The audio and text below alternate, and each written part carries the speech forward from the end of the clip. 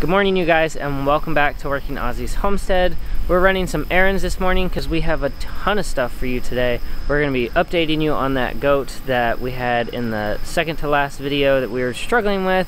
It's also move day, and we're going to be spending the evening in the garden talking about what we're planting and how we plan on ending this season to the fullest, and what the plans might be for next year. So stay tuned and let's get started.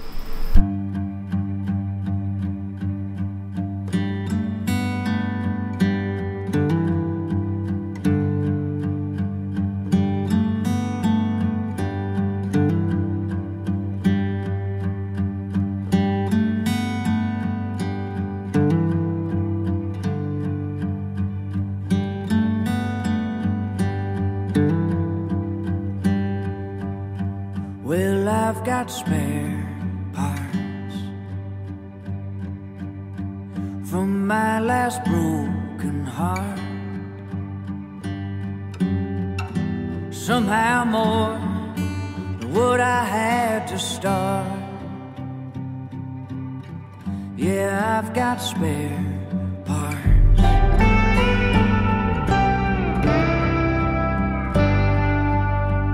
We're getting started and ready to move everybody, and I wanted to just go over again what we do here on our 1.24 acres. We do not use all of our land, but the land that we do use, we do rotational grazing, and this can be beneficial for a lot of reasons, but you also don't need a lot of animals in order to maintain a small acreage like what we have here.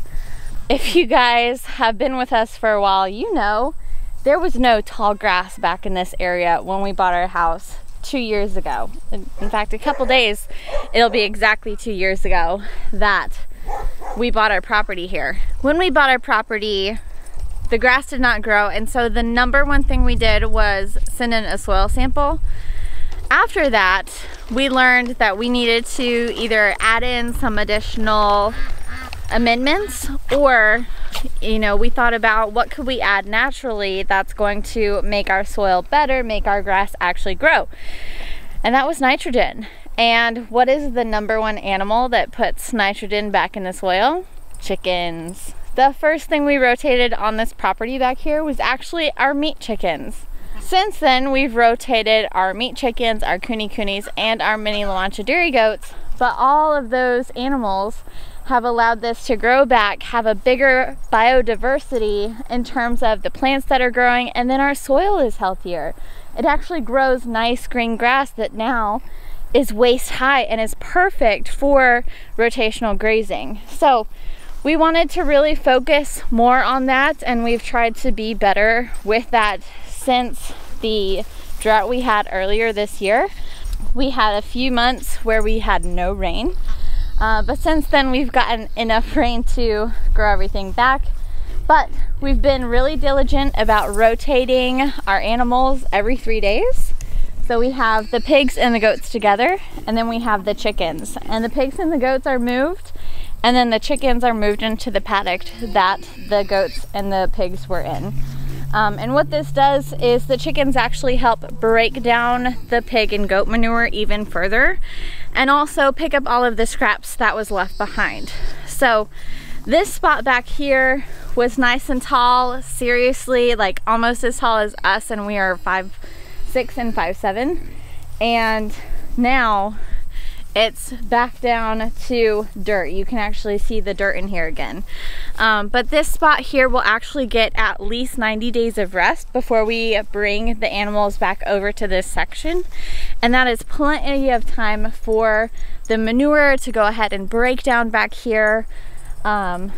Seriously, this looked so different almost a month ago. And it's crazy that in that short period of time, that's what we've been able to do on our property. But that is really the goal here, is to create paddocks and create pasture versus a lawn. When we moved here, it was only one type of grass growing, and now things are popping up we've never even seen before. It's exciting to have that be a part of our plan here. But at the same time, being raised in the city, you wanted that perfect manicured lawn. And here, growing pasture, that's not what we want. And it's hard to remember that sometimes when we drive by our own house and there's a bunch of random weeds in the front and we're like, oh, those don't look good. But we have to remember, we're not growing a lawn, we're growing pasture. And the biodiversity and the diversity of the plants in our pasture is very important and crucial to really the nutrients and the benefits that we want our animals to get when we rotate them across this pasture. Again, the front looks very different compared to back over by the barn, as well as different from the far side of our property. But today we are moving the goats and the chickens. The goats are moving to this next paddock here over by our second apple tree. And then the chickens are moving to where the goats were.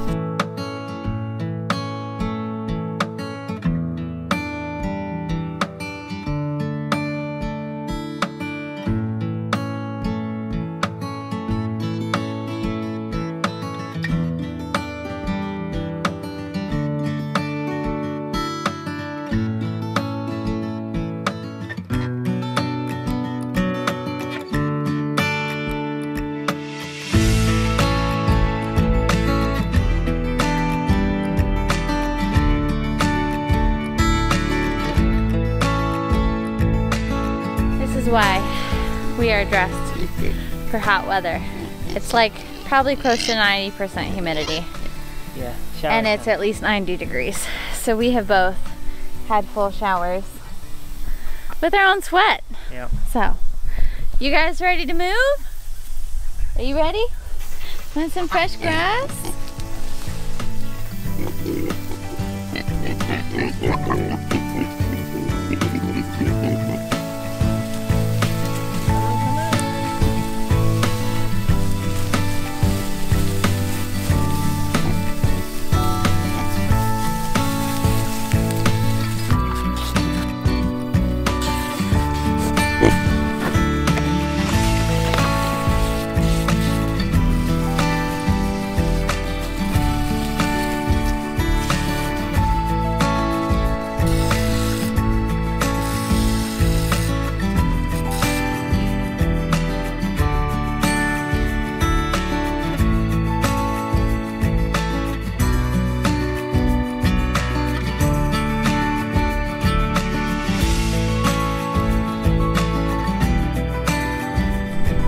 So the chickens have decided that they are going to lay in the field under the coop instead of in the coop.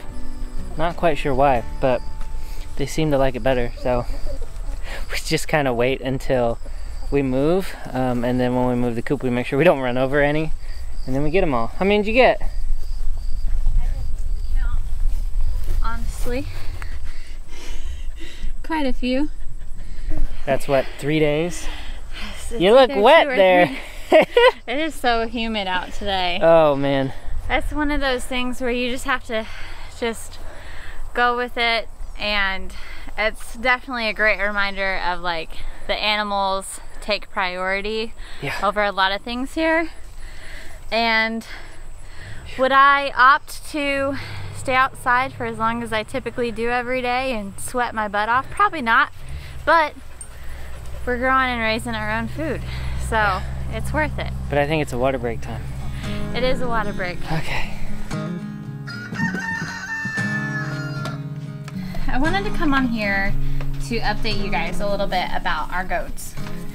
And the last video we posted about the goats, we asked for some advice because Lulu dropped in milk production considerably. She went from giving us a quart a day to maybe a pint. A lot of you suggested that we reach out to Jess from Roots and Refuge. So we did. And Jess recommended we just keep going. She said that her goats don't really max out until 3 to 6 months of milking anyways. And we are about 3 months in. So she said, just keep at it, keep working on it. We also reached out to a friend. She actually got Lulu's son the little duckling that we had born here back in May. She raises her goats and sheep, all of her animals, 100% holistically. That is something that we are very passionate about, that we want to work towards. And so we reached out to her for a couple ideas on what we can do to really help Lulu, because she has lost some weight, her milk production is down, and even though we have tried to up her feed, she just will stop eating when she's done. Claire is just a huge wealth of knowledge, and so it was great to talk to her about this and also just kind of pick her brain a little bit about holistically raising goats and what we can do differently versus what is more well known in the goat world of what to do for what. One of the things that she suggested is we completely take her off of grain. Now, we feed a supplemental grain that we get for milk production, but she suggested we completely wean her off of that, put her on a cup of alfalfa pellets, a 1/4 cup of black oil sunflower seeds, and a 1/2 teaspoon of flaxseed at each milking. We are trying that for the first time today. I hope it goes well and I hope it helps. Another thing she said is goats are very emotional, and I know that we don't necessarily think about that, but she knows her little boy is no longer here. So she also gave me a list of different herbs that I could maybe make into a tea for Lulu to really help her with her grieving that she's obviously doing. Are you okay? Are you being picky now? There's nothing wrong with the flavor of her milk. It's still nice and sweet. There's no interesting flavor to it, which are all good signs for goats. We will just keep at it. We'll try her on that. Once we get her a little more situated with switch over, that's when we will add in some extra supplements. So I'm excited to kind of have you guys follow along with our journey with that. Again, this is her first milking while she's being given alfalfa pellets, black oil sunflower seeds, and flax. She's a little hesitant to eat, but she's kind of weird about eating on the milking stanchion anyways. I just thought I'd give you guys that update on her, and that's what we're gonna try. Another thing I'm going to do is try and figure out some different herbs that I can grow for our goats for next year and have an herb garden just for them to help with a lot of things, because we do want to raise our goats and animals, all of them, holistically. And without the use of antibiotics, without the use of dewormer. So that is our goal here, is to be as absolute natural as possible. She still has a nice healthy appetite. Her eyelids are bright pink. Her poops are solid. So all good things when it comes to any animal. Solid poops and a healthy appetite. Hi, girlfriend.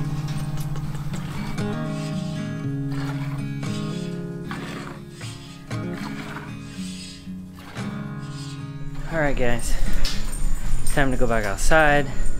It was obnoxiously hot, so like for us in this part of North Carolina, if you are working outside and it's like the time between 4 and 6 o'clock, it is obnoxiously hot and you still have to go inside at that time, or else you're just gonna overheat and it's gonna be, woo! It's gonna be way too hot. But it's evening time, we've got some shade cover. I think we're gonna have a little bit of rain coming our way, but we're in the garden now and I want to show you kind of where we're at with this and what we plan on planting for the fall, and then we're gonna start building some of these beds.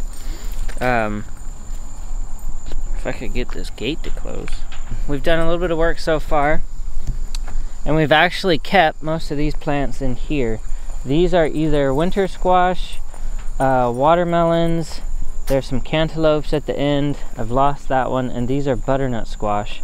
But the way I have all these planted in here is I'm planning on them going this way, up against the fence, to keep them off of the rest of the plants in here, because what we have going on in this bed here is I have broccoli and I have beets. All of this is either a Waltham 29 broccoli, or a Touchstone gold beet, or a Detroit red. I've also decided to use an F1 hybrid for my broccoli, and I'm going with Johnny's Seeds Imperial broccoli.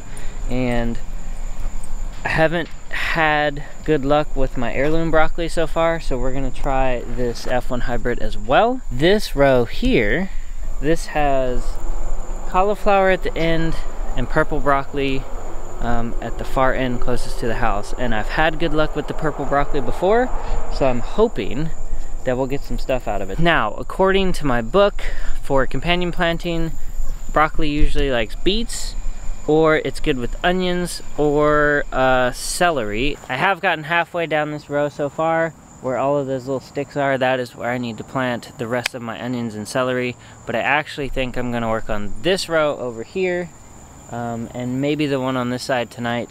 I'm just trying to get the rows set up and then coming out in the morning before I go to work and actually planting some more plants before it gets too hot, and then having them water or soak overnight. So we're gonna knock out these two beds, and then that way tomorrow I can hopefully come out here and plant some more, but I'm gonna show you what I plan on planting in these two rows.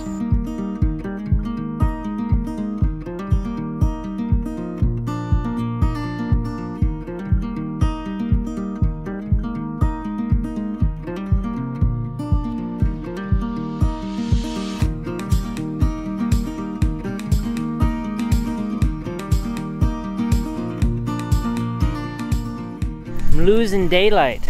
So, I promised you I'd show you these peanuts because I'm uber excited about it. And here they are. 1, 2, 3, 4, 5. There's a tiny one right there. 1, and there's one, and there's one. But you can see there's a couple back here. But there's a couple right here, there's one over there, there's one over there. These are looking really good, and you can see the little flowers coming in. This is where the peanuts will come. So what happens is they bring out the flowers, and then they die back, and then they fall over, and evidently the peanuts grow underground. It's a really fascinating process. I haven't like watched a time lapse of it or anything, if anybody has anything. But that's a really cool process. So I'm excited for the peanuts. I'm excited that they're getting blooms. And I'm just excited to have something different from the garden this year. We had our tomatoes and corn and squash and all our normal stuff, but I'm excited to get something different from the garden this year. But beautiful sunsets happening, but I am running out of time. So until the next time, you guys, thank you for joining us today. Thank you for spending some time with us and getting caught up with us, and we'll keep working on this fall garden and keep you in the loop on how everything is going, and do some more of these garden tours because it seems like you guys really like the garden tours, so we'll do some more of those. But until next time, guys, see you in the next one. Bye, guys.